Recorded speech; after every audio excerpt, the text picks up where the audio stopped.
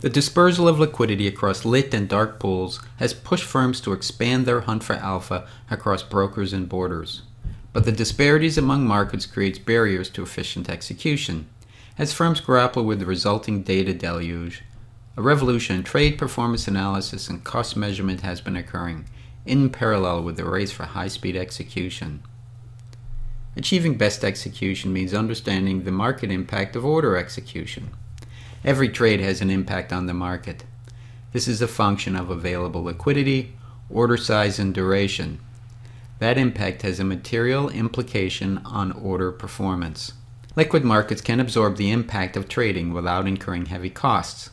The techniques to discover and measure that impact can have a direct consequence on trading behaviors.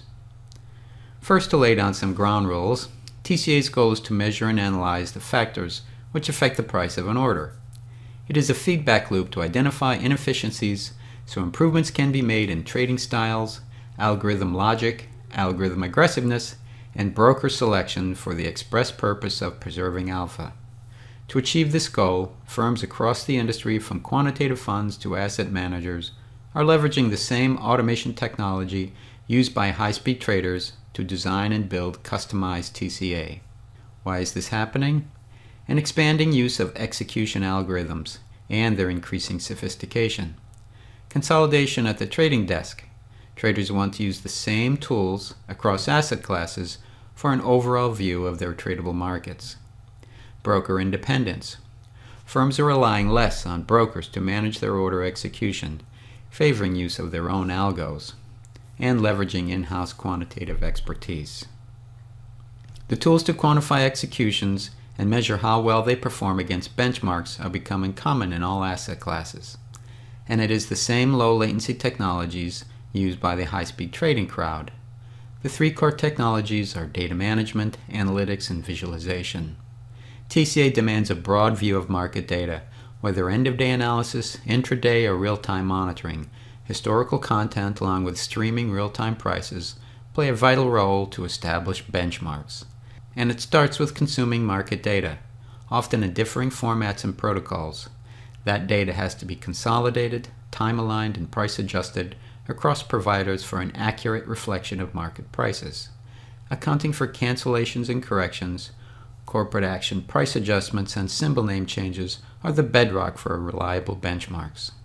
Analysis of trade execution is necessarily complex and involves the comparison of execution prices against a variety of benchmarks for three primary drivers of cost analysis: market participation, market impact, and implementation shortfall.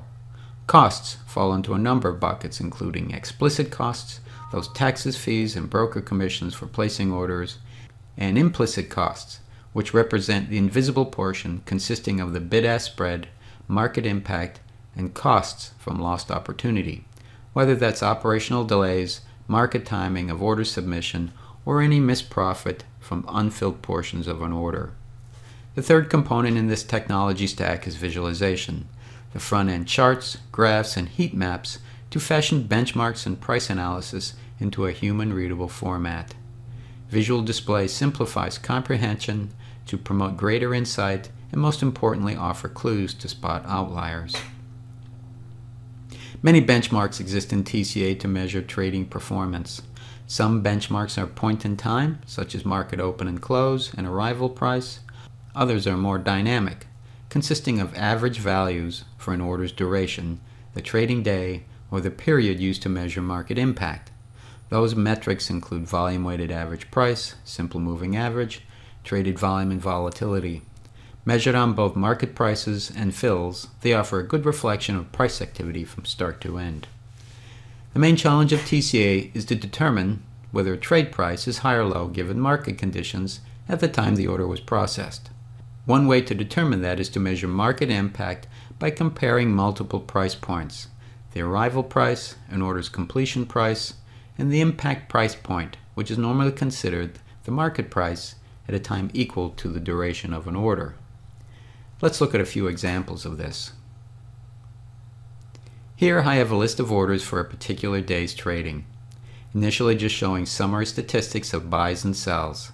That includes dollar values, percentage of market volume, and order performance against benchmarks, arrival price, and VWAP. I can expand the summary to show details first by symbol and then to specific orders by ID. Let's look more closely at one specific order. Here's a drill down into an order for Bank of America Corporation, BAC.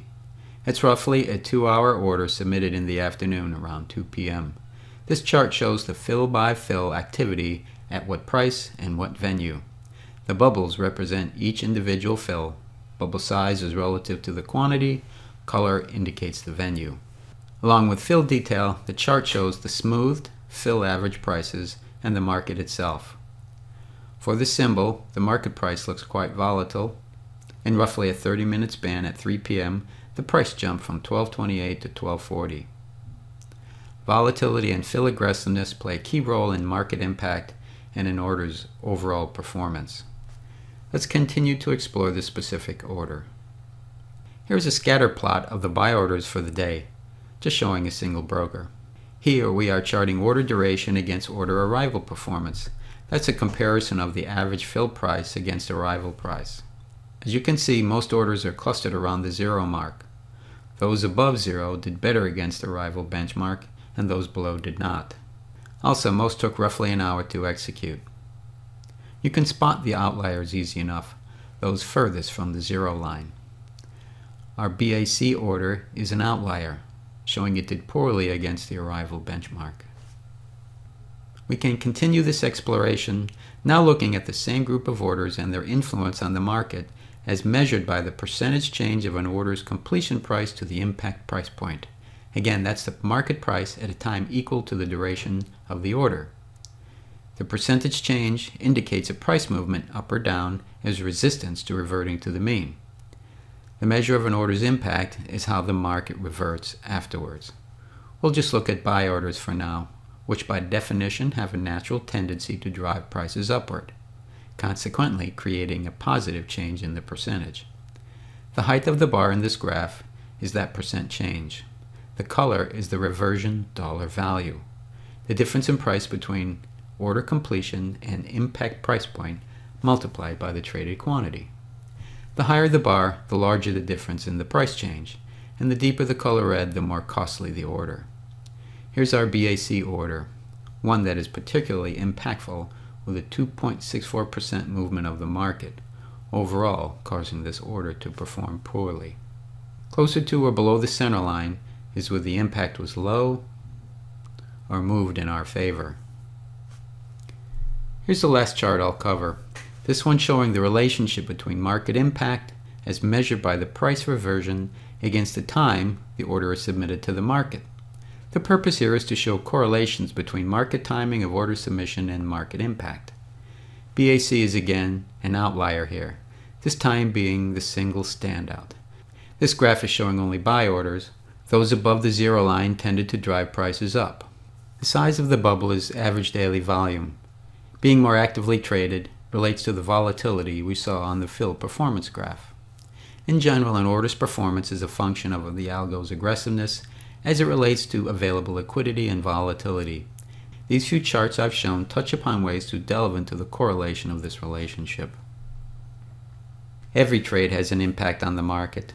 Regardless of the size of the trade, it is going to incur a cost simply by its presence. Market impact is one of the more costly components that can affect order performance. Triggered by aggressiveness, an order can generate adverse price movements. It is the price to pay for consuming liquidity beyond the best quote.